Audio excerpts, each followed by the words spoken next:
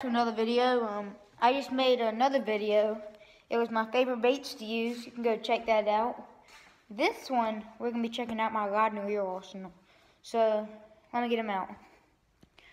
Okay, so we're back and I'm gonna show you my rods. I got quite a few. I got some here. Let me switch the camera around. I got tons of just rods over here. But since like there's stuff all around it, I don't want to get them out. But I'm gonna start off with my two reels that are not on rods. I got this little, it's a real tiny Shakespeare button rod. I can't speak today. It goes like a little rod like this, like I guess for Manny Bluegill or something like that. And this is my surf rod. I use this for obviously for surf fishing. It's a pin rod.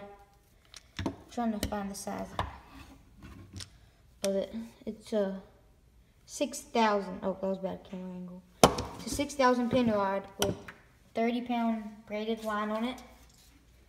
And over here we got my rods with the reels on them. Oh, this is my surf rod. Well, that's my surf reel over there.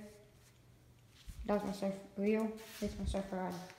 So this is my I think it's 7 foot. It's called a Sea Striker rod. And over here, the next rod, right here, is a button rod, Shakespeare on it. Shakespeare button rod. That's what I use for like Senkos and brim fishing. And over here is this is what I use a lot. I mostly use it with my jigs, because it's like 7 foot, it's long. And on the reel, it has, I think, 6-pound test. I caught quite a few fish with it. Someone gave that to me. So it's a Shakespeare spinner. Over here is another button rod that I either use for Senkos or crankbaits. The Shakespeare, 6 foot. I'm pretty sure it's a Shakespeare. I don't know what the brand reel is. I don't know what the test pound line is either. And over here is it's one of our first rods. It's a Zebco, old Zebco reel with a Zebco blue rod. The next rod is, I actually don't know what brand this is at all, but the reel is a pretty big reel. It's I have 15-pound test line on it. I don't know what the reel size is. I can't find it.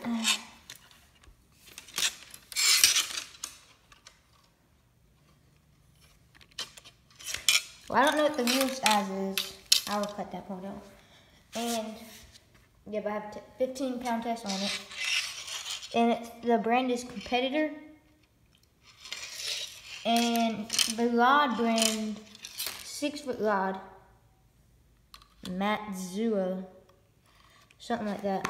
Oh, and over here, this is my favorite rod. I built this one. Well, I didn't build it, but like I put it together.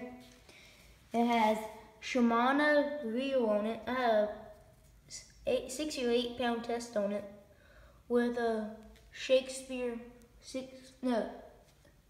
I think it's a 6-foot Shakespeare rod. It's neon orange. I like that color. And the last one over here, I think it's a Zebco button rod. Pretty sure 5 foot. I think this one is also 5 foot. I might have said 6. And this one is also 5 foot. But this one over here, the Zebco, it's a 5 foot. Yes, the real Zebco, and so is the rod.